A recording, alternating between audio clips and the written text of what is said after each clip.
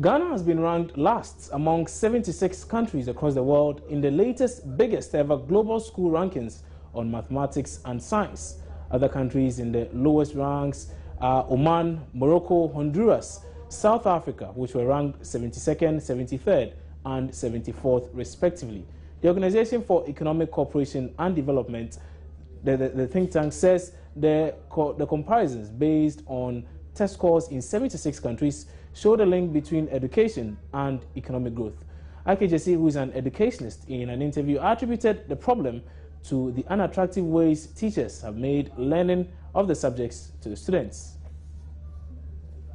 Whether you're an educationist or a parent or a government education man, we must all feel very saddened and alarmed at this situation. Ghana coming last is very, very sad and very, very alarming.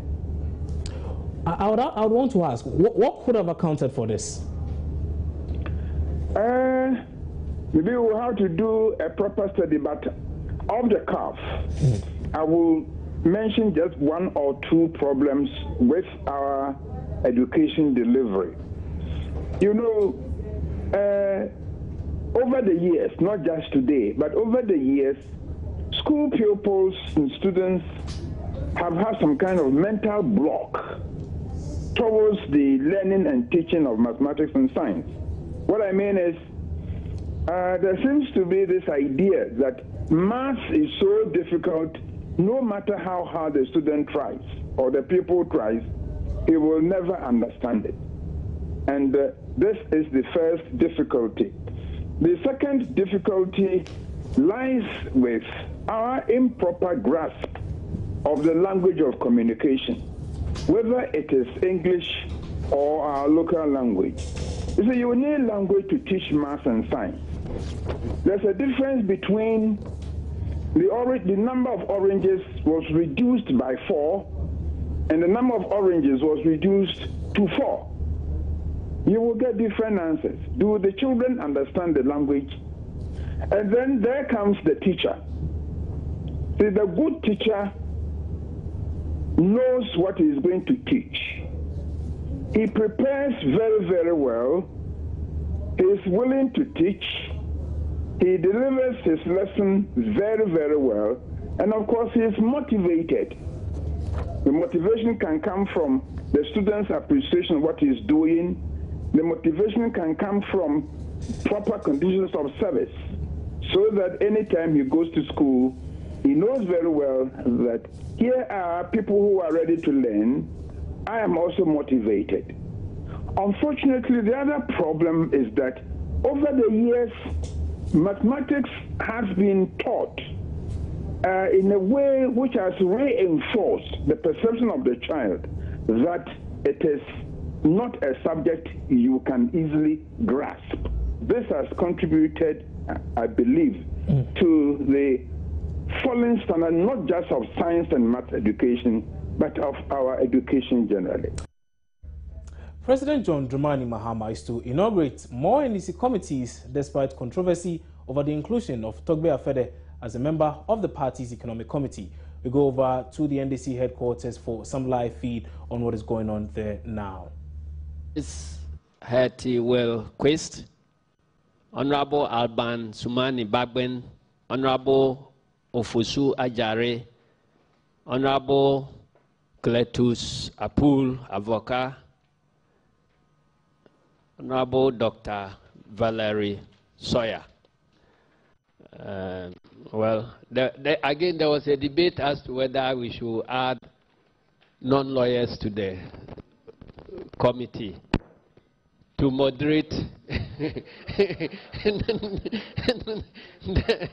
the discussions and arguments. Otherwise, they will never end one meeting. But for the time being, we are leaving it like that. We'll be watching.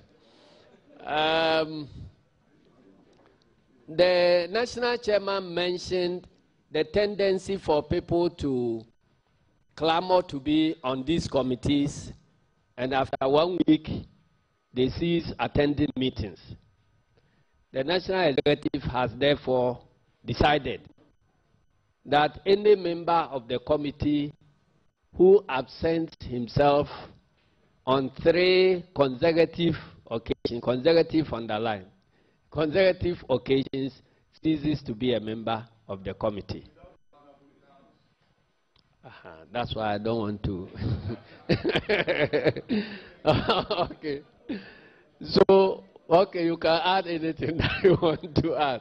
But the reasonable excuse cannot make you absent forever, because the meetings have to take place.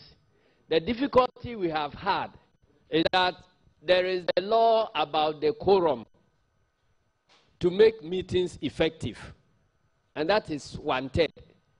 So if you have a 30-member committee and you cannot get 10 members meeting, any decision they take is not valid. So instead of leaving your names there to be affecting our quorum, we will decide to delete them, and then if we end up with 7 members, they will be able to do the work. So I want to thank you very much for responding to our invitation. Let me use the platform to apologize to Togbe Apede. I think before the appointments are made, we send people to do consultation. And you know the names are many. So I think on one occasion also, the consultation was not complete, and then the name slipped through. So we profusely, on behalf of the party, apologize to Togbe Afede for the embarrassment this might have caused him. Thank you very much. Thank you, sir. Well, that was a live feed of what is currently going on at the national headquarters of the National Democratic Congress at Dabraka. And you just heard the General Secretary there apologize on behalf of the party to Togbe Afede. We'll bring you much more on this particular one at 3 p.m. on the Pulse. Now, NAGAT President Christian Adaipoku tells Joy News the freeze on employment by government is putting a lot of stress on its members who are currently in the classrooms. According to him, some of them have had to work for longer hours because of the non-availability of new staff. Last year, government proposed a program to limit the number of public sector jobs in order to free up the public purse. We have not received so much complaints from those in the colleges of education, but those who have completed universities and who want to teach in the senior high school, those are the people who are complaining all over. Our checks indicate that most of them have gone to the various senior high schools and for places. Even though some vacancies might have been created, the headmasters are reluctant to accept people there because they have not been given any directive to employ. Okay, so we can now go back to the national headquarters of the ruling NDC, where the president has actually taken the podium in his bid to inaugurate some new committees. We can now take that live feed now. It's done by the subcommittees of the party. We have a lot of talent in this party. Not everybody can stand for political office. And so after those who have stood for political office and occupied the normal national executive offices, you have to bring all the talent the party can muster to serve on the various committees that service the party. So these are very important positions you are taking, and I believe that you give it your best. As he said, attendance has normally been a problem because, of course, people have a lot of things that they are doing, but as much as possible, if you can make yourself available to attend, your committee meetings, that would be helpful. Some of the committees don't meet often, and it's a good thing they don't meet often. That is the disciplinary committee. It means that everybody is being of good behavior. It doesn't make it necessary for the committee to meet, and that's why it's the smallest committee. We have always argued about the size of the committees, and I have always held the view that big committees are very unwieldy and very difficult to be successful. But the argument too has been that the bigger the committee, the more likely you are to always have a quorum when you meet. And so, as many of you who can attend and make your services available to the party, we will be very happy to do that. Let me thank you for inviting myself and His Excellency the Vice President to join you in the inauguration of these committees. These are very important committees: legal, political, complaint and conflict resolution, and disciplinary committees. And I believe that the people who have been chosen as a result of the particular talents that they have, and that they'll bring those talents to bear on the work of the committees on which they serve. And so without much ado, I will proceed to administer the oath and declare the committees inaugurated. And so for all those who are members of the 4 committees that were mentioned, I'll bring you much more of that particular incident subsequently on the Pulse at 3 p.m. right here on your Joy News channel on Multi TV. Let's now go back to the story of the National Association of Graduate Teachers, and the President, Christian Adaipoku, tells Joy News the freeze on employment by government is putting a lot of stress on its members who are currently in the classrooms. According to him, some of them have had to work for longer hours because of the non-availability of new staff. Last year, government proposed a program to limit the number of public sector jobs in order to free the public purse. Much complaints from those in the colleges of education, but those who have completed universities and who want to teach in the senior high school, those are the people who are complaining all over. Our checks indicate that most of them have gone to the various senior high schools in 4 places. Even though some vacancies might have been created, the headmasters are reluctant to accept people there because they have not been given any directive to employ. And we think that that's a worry because as we go on, a lot of people are retiring from the service and we need to replenish the staff. The basic school, yes, because people are trained, the GES knows the number, and therefore when they complete the colleges of education, they move people there directly. But the senior high schools have slight problems with the staffing as of now because they are not being permitted to replace teachers who have gone on retirement and so on. I see. So for now, how is this situation affecting education in the country? Yes, it affects education because it's leaving some classrooms empty and it's putting so much pressure on the existing staff. Because if somebody has gone on retirement and his lessons are being taken over by a teacher who also has his own load of lessons to take, that becomes a worry. And so even though the Ministry of Finance said that they have decided that they will allow the Ghana Education Service and Health Service to recruit more people, I don't think the directives have gone down to the schools to give the headmasters the chance to be able to give assurance to people to be employed by Ghana Education Service. So your association, NAGRAT, what is the association immediately hoping to do to get this problem fixed? Yes, we have started receiving the complaints, especially those who are yet to complete their national services.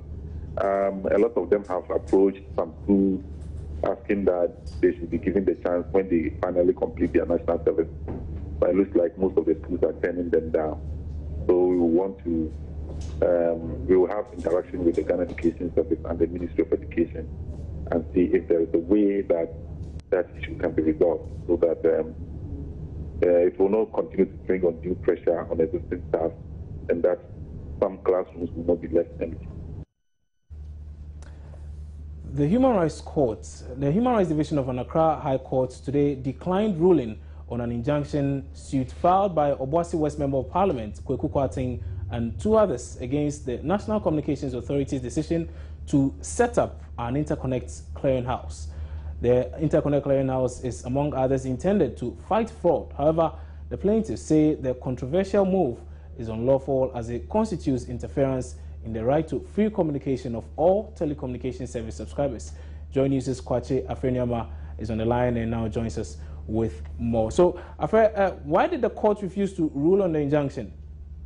Well, according to the presiding judge, ruling in favor or otherwise, that's of the plaintiffs or the defendants who prejudice the matter. He mentions further that that's especially because some of the issues that the plaintiffs have raised are linked. So at the end of the day, if he gives a ruling on, or he had given a ruling on the injunction, it would have given a certain idea of how the case would go. And indeed, he insists that the right thing to do, in his view, is rather to study the case of both parties as the proceedings unfold. He's adjourned the case, but the trial proper will begin at the next session, which is 2 weeks from now. Now, how have the plaintiffs and lawyers for the NCA been reacting to this outcome? Well, it's pretty interesting. They all have their interpretation of what the court's decision means. While the lawyers for the National Communications Authority, led by Dennis J. Jumo, he's indeed a member of that legal team. He mentions that the court's decision means that they can go ahead with the process. We're talking about the interconnect clearinghouse system, but Mr. Kweku Kwasi, his clients, and in fact the legal team, they insist that by virtue of the fact that the matter is still in court, the NTA cannot go ahead with the process. In fact, Mr. Kweku Kwasi says that should the NTA go ahead with the process despite the matter being in court, he will file a contempt application against the National Communications Authority. But the issue becomes a bit confusing, more especially because the court did not provide clear-cut directions as to whether the NCA can go ahead with the process or not. So as it remains now, of course, as I mentioned earlier, the NCA has said that they will go ahead with it. It remains to be seen whether Mr. Kweku Kwasi also move ahead with his vow to sue them should they do that. Now, Afra, you've also been following up on the trial of the UK-based Ghanaian pastor charged with murder of his pregnant British wife. Now, what can you report on that? At the last session, the state prosecutors mentioned that they were waiting for advice from the AG's department. But today, that advice is in. The state prosecutor mentioned in court that, in fact, the AG agrees with the lawyers for the defendants, that's the pastor here, that he should be granted bail. They, however, say that they still suspect, or they have every reason to believe that he is guilty.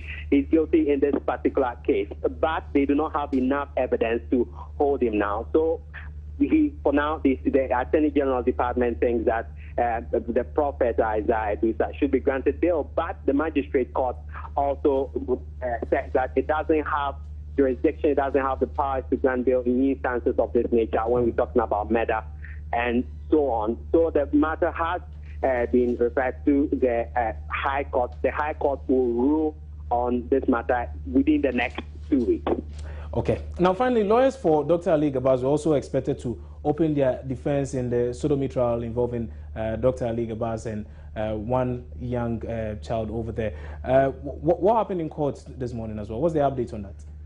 Well, they didn't open their defense today. They indicated, the lawyers for Dr. Ali Gabaz indicated that they need time to file a motion. In fact, as you mentioned, at the last session, the court ruled that the submission of no case quashed it completely and asked the lawyers to open their defense. But they say that they are appealing against that decision. They think that the prosecution has no case against their client. So the court has given them time to do that. Kwachi Afrinama, thank you very much for that, Kwachi. Afrinama is our court correspondent. He reported live from the court. Now, the definition of what should be gifts in the conduct of the public offices bill has generated debate on the floor as Parliament considers the bill. The bill is meant to ensure greater professionalism in the conduct of public offices. There have been calls by some MPs for more consultations on the bill. Correspondent Elton John Bobe joins us live over the telephone with some more on this. So, Elton, what triggered this debate?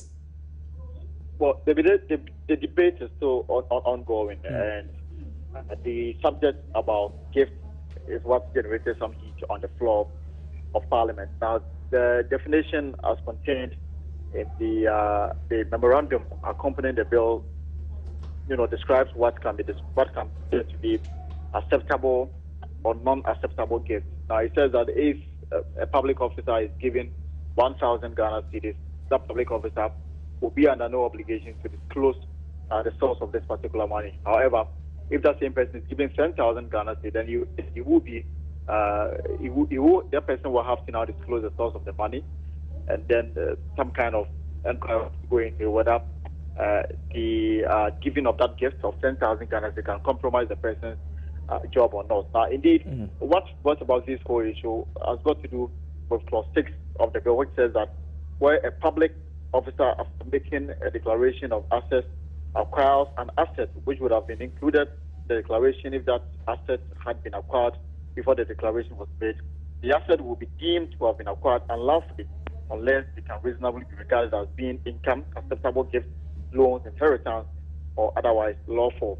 So this what about the whole issue. What the intention is saying is that if you go into public office with your acquired assets and you fail to disclose it, that can be described as an illegal acquisition. But I must say that the House just comes to a decision on this particular clause. The debate is ongoing.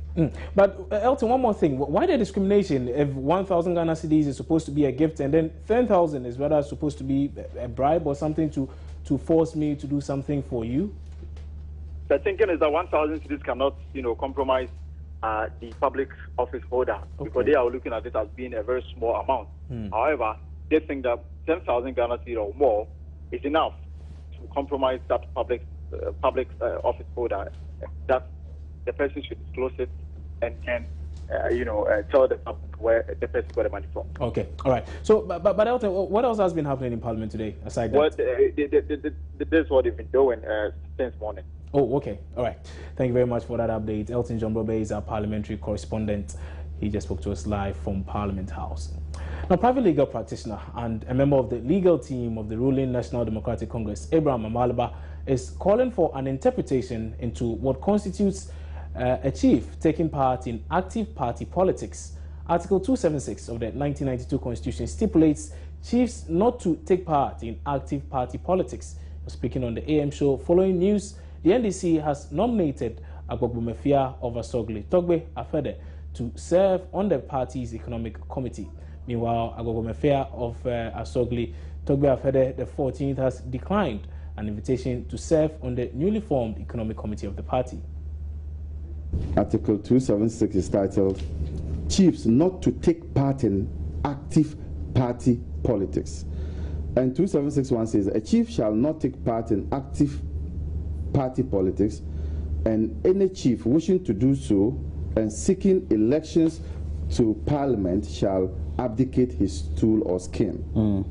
Now, the issue is, what is active party politics? What's the definition of it? Is it when you wear a T-shirt done by a political party's colors, or when you mount a political platform? This aspect of it has not been defined, and the courts have not made a pronouncement on what amounts to active party politics. And I wish that one of these days, considering the fact that there are chiefs who are playing various roles in our political life, there will be the need to as it were, interpret this word or phrase, active party politics. When you look at the Constitution, it goes on to talk about elections, seeking elections to Parliament. Now, that is very clear. If you are seeking elections to Parliament, you have to abdicate. But the issue of not taking part in active politics is what is a gray area. Has Togbe Afede's appointment breached the Constitution? It is not clear. Because I don't know whether appointing somebody to a committee of a political party amounts to active party politics, amounts to playing active party politics. Because, like I indicated, we have not been told what amounts to active party politics. So for me, it's good that he has brought this whole thing to a rest, because he has even declined the appointment. He says that he does not think that, in his view, he does not think that he should take up that position, considering his own philosophy of providing assistance to all kinds of government, and he wants to be somebody who can cut across all political divides. He wants to be a serving citizen, irrespective of which government. Exactly. So it brings this whole matter to a rest. But I still think that we need an interpretation of active party politics. You're still watching Joy News today here on Multi TV. We're taking a quick break here. We'll be back shortly. Don't go away. Thanks for staying on. Now, irrigation is one of the key challenges facing subsistence farmers across the country. This forces many youth farmers to trickle down to the south when the rainy season is over. Some communities along the Black Volta are now using the water to do all year-round farming. One of such communities is Meto in the Laura district, where farmers are together working towards food security. Black Volta forms a small part of the international border between Ghana and Ivory Coast, and also a section of the border between Ghana and Burkina Faso. In the Upper West region, several communities are situated close to the Black Volta, one of which is Meto, a farming community. Due to the erratic rainfall pattern, coupled with a long period of dry season, farmers have resorted to using water from the Black Volta to do all year-round farming. 4 years ago, they started the cultivation of butternut squash on an 18-hectare land. It has harvesting period of 99 days, and it is in hot demand by the European markets during the winter season. However, they have challenges in the price mechanism. Farmers say they are often cheated. For this season, farmers have harvested about 19 metric tons of butternut squash, valued at about £80,000 sterling. District Chief Executive for Laura, Pascal Derry, who doubles as a value chain specialist, suspects foul play. Instead of continuing to do butternut squash without knowing an end market ready and the pricing structure, let's go to the sister butternut squash, which is watermelon. Yes. So, and the watermelon, we have the market completely within us. The Laura District Director for Food and Agriculture, Kuro Salifo Diaka, speaks of the benefits farmers are deriving from the project. Maize like this, you get it about two and a half months, you pluck it and go and sell. You get an income, continuous income, because they sow the same staggered. Every 2 weeks they sow a crop. So they are now reaping the results. Every week they come and harvest, give it to the market people, and they get something out of it. Despite the successes chalked, farmers say they face some peculiar challenges, key among them being frequent breakdown of their water pumping machine. Water pumping machine frequently breaks down, and we have no tanks to store our water. Our appeal is that if we get a water tanker, we can store the water there for use whenever the machine breaks down. Deputy Upper West Regional Minister Dr. Mushebu Muhammad Alpha took a tour of the 18-hectare farm and was impressed with progress made so far. When we talk about security, people just think that it is the physical security. You are safe to go and sleep, no armed robber. But the worst armed robber is hunger. With what you are doing here, you are protected from that worst armed robber. This move is expected to lift most residents in his country out of poverty. One specialized area of nursing with an even more acute nurse-to-patient ratio is mental health care. Now, considering the fact that Ghana's chief psychiatrist has always maintained that a considerable number of the population need attention, the number of nurses and even facilities to care for such people are woefully inadequate. The challenge is mainly because of the stigma that and the working conditions nurses who work in psychiatric hospitals in Ghana endure. Joy News' Adelaide Arthur has been speaking to Kobe Blay with the newly established psychiatric unit of the Kolebu Teaching Hospital about the occupational hazards he faces. How difficult is it to care for the mentally challenged?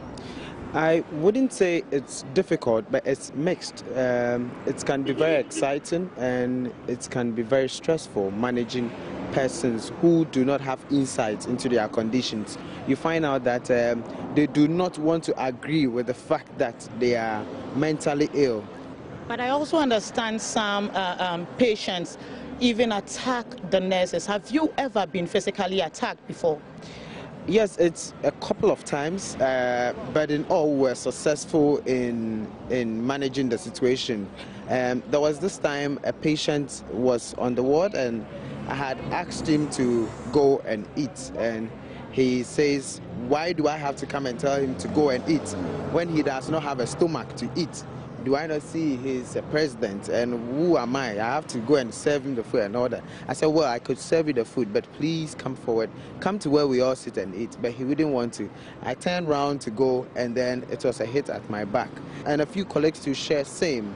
And there have been instances where some have been physically deformed, and they have gone away without compensation yet. There was this time some staff during night duty were attacked by one of the patients and had hit their eyes. What's your response usually when you are attacked like this? Well, some of these attacks could have a reason why they did happen. So we usually would like to talk to you, find out why you did that, give you some counseling, give you medication, or sometimes we do the seclusion where to keep the patient safe and other patients and staff to safe. Yeah. I'm sure there are happy moments as well where, you tend to have fun with the patients. We use certain mechanisms that involves having some domestic activities together, performing domestic activities together. In that course, we use that to assess them. But it could be a lot of fun when a patient could walk up to you and say, look at this guy, you just came today and look at how you are misbehaved. Do you know how many days you've been here? So we have a lot of times, we share a lot of jokes together. Ghana has made successful strides in reducing maternal mortality, according to the Ghana Health Service. Now, this is a Millennium Development Goal the country is assured of achieving before the deadline expires by the end of this year. Director General of the Ghana Health Service, Dr. Ebenezer Piadensha, attributed the success to the tireless efforts by dedicated healthcare providers. One of such is Bridget Bewia, a midwife at the Savlugu Government Hospital.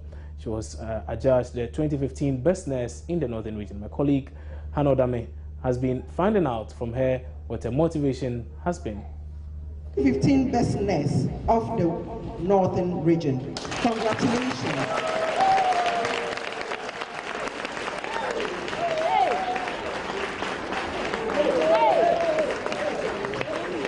When I came to the hospital, I teamed up with my colleagues who were already there.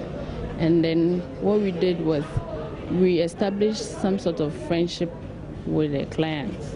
Like when we are less busy in the ward, we sit, chat with them. They tell us why some of them do not come to the hospital.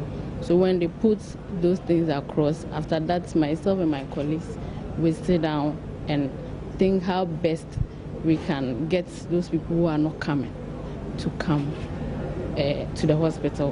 Besides, the hospital was doing something like when the TBAs, when a woman is in labor and the TBA brings the woman to the hospital, the hospital gives the TBA a token. What I did was that we followed up on those TBAs. We visited them and they also told us their challenges. We encouraged them. When a woman comes in labor, and then I find out that this maternal and child mortality will not make it.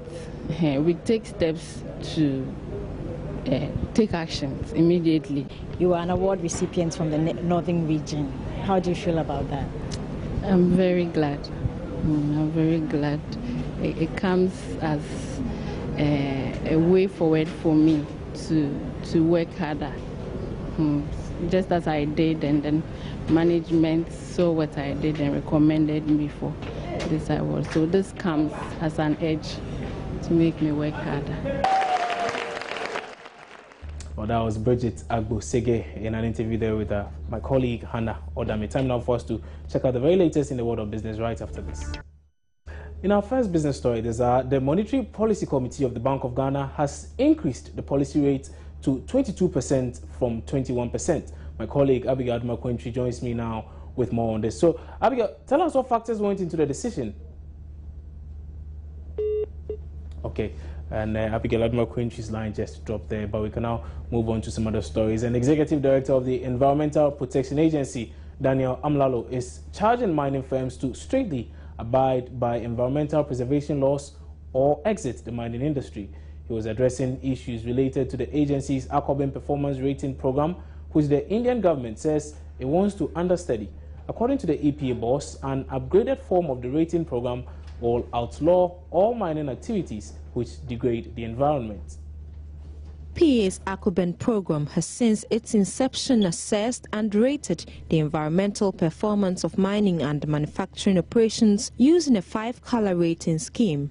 The success of the program has attracted the Indians to understudy the rating system. We in the State Pollution Control Board Odisha are also implementing a similar program called ECAMRO. Of course, we are just starting the program. Ghana has been implementing this Akobin program for last many years. Their system is very well established. They are having a continuous rating system of the industries, mines, and we are here to learn what kind of process they went through while developing the Akobin program, the difficulties, if at all they faced any, and how they have overcome, and how it has been made acceptable to everybody. The EPA, meanwhile, says an upgraded Akobin program with high expectations of operators will be in use at the next environmental assessment of companies in the sector. We are disclosing performance for 2014, and then we are starting with new areas. We mentioned the metropolitan, municipal, and district assemblies. That's one area. We have done some work on the oil marketing companies, and then the hospitality in the hotels. So new areas are coming up. Akobin ratings are evaluated by analyzing more than 100 performance indicators that include quantitative and qualitative data with visual information.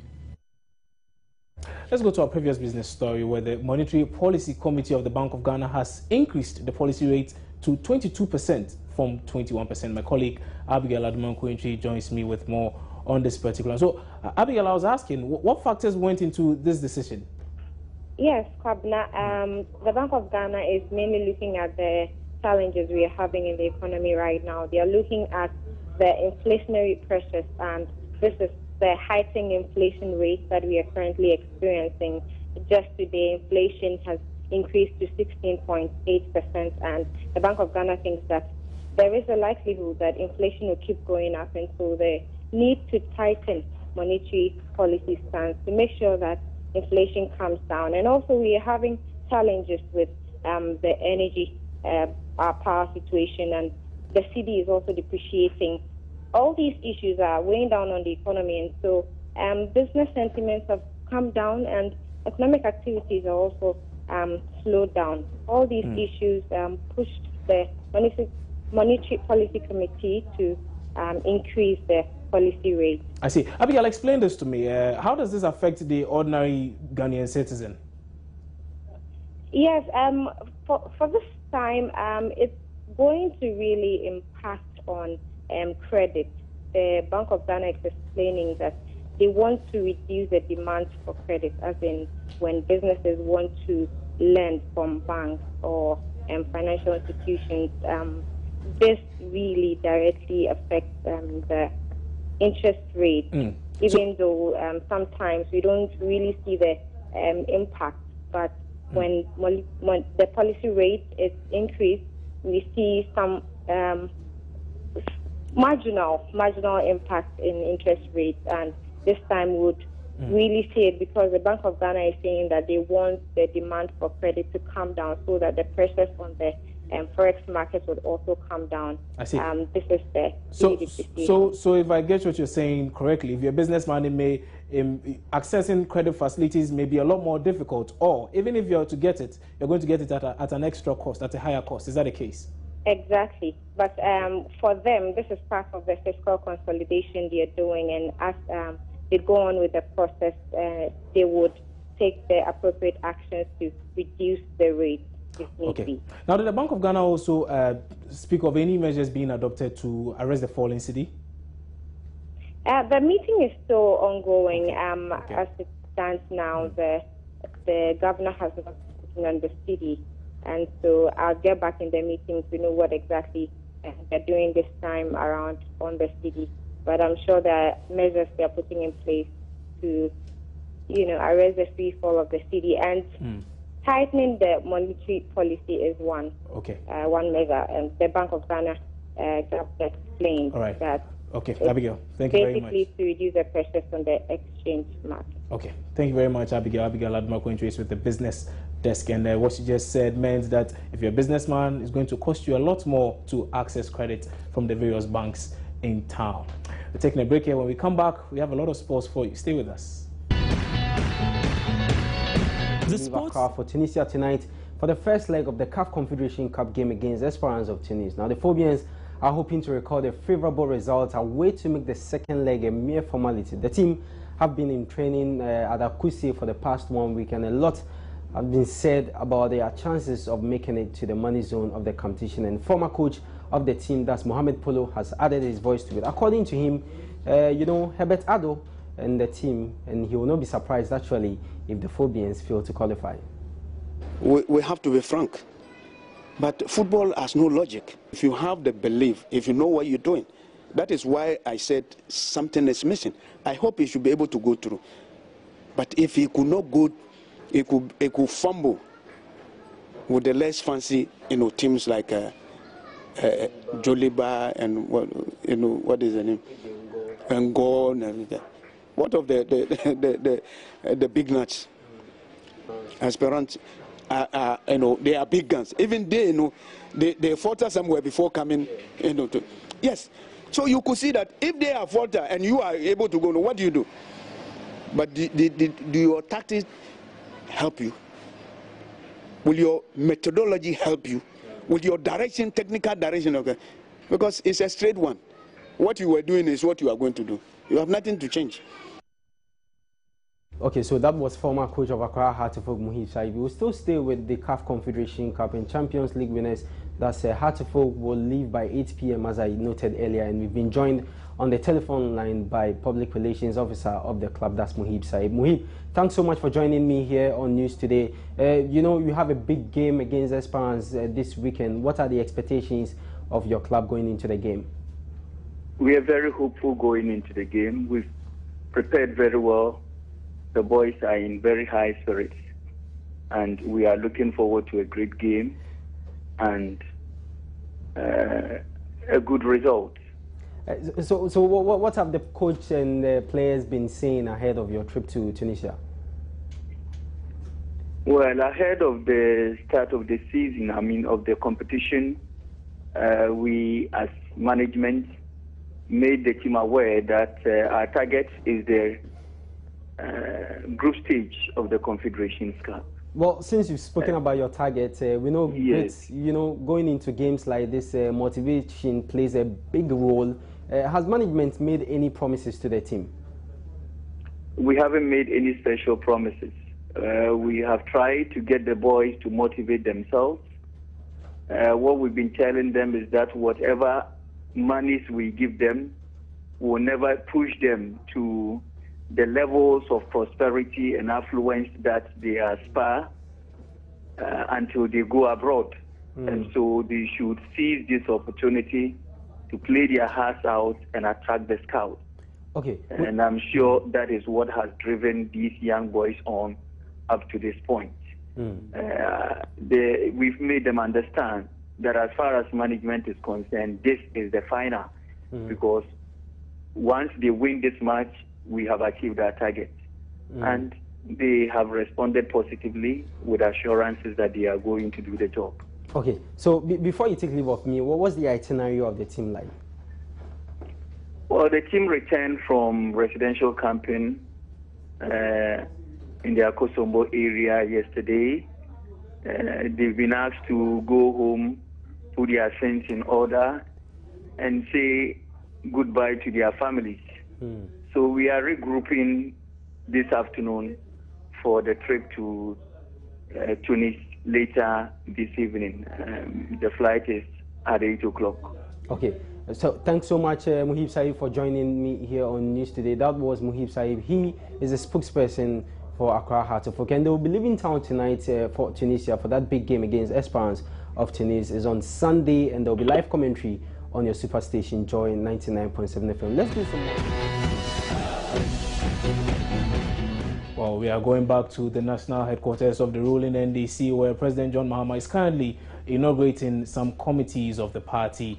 My colleague Fred Smith joins us live over the telephone now. So, Fred, can you give us a summary of what has been happening so far? Well, the president, the vice president, and party executives of the NDC, they inaugurated this committee a while ago, and they are tasking these committee members to deal with problems facing the party, so that they are a strong force like any national structure would be. Now, the General Secretary of the party, Johnson Ketia, apologized profusely to Toby Afede for announcing him as a member of the Economic Committee of the party because his name came up as a suggestion and was rejected, but somehow they filtered through the announcement, and they are apologizing to Toby Afede. Okay, all right. Thank you very much, Fred Smith, for that update. We'll bring you much more on this subsequently. Let's do some international news now. And a Burundi Army General says senior officers are dismissing President Pierre Nkurunziza's... I would have to take that story again. And we'll have to take that story again. We'll be back after this break.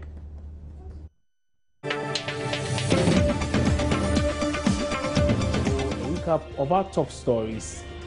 Ghana's bottom place on latest maths and science survey attributed to unattractive ways of teaching these subjects by teachers.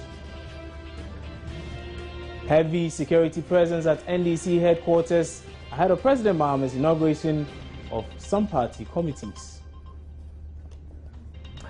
And police begin investigations into physical assaults on the leadership of KJTR traders in the Ashanti region.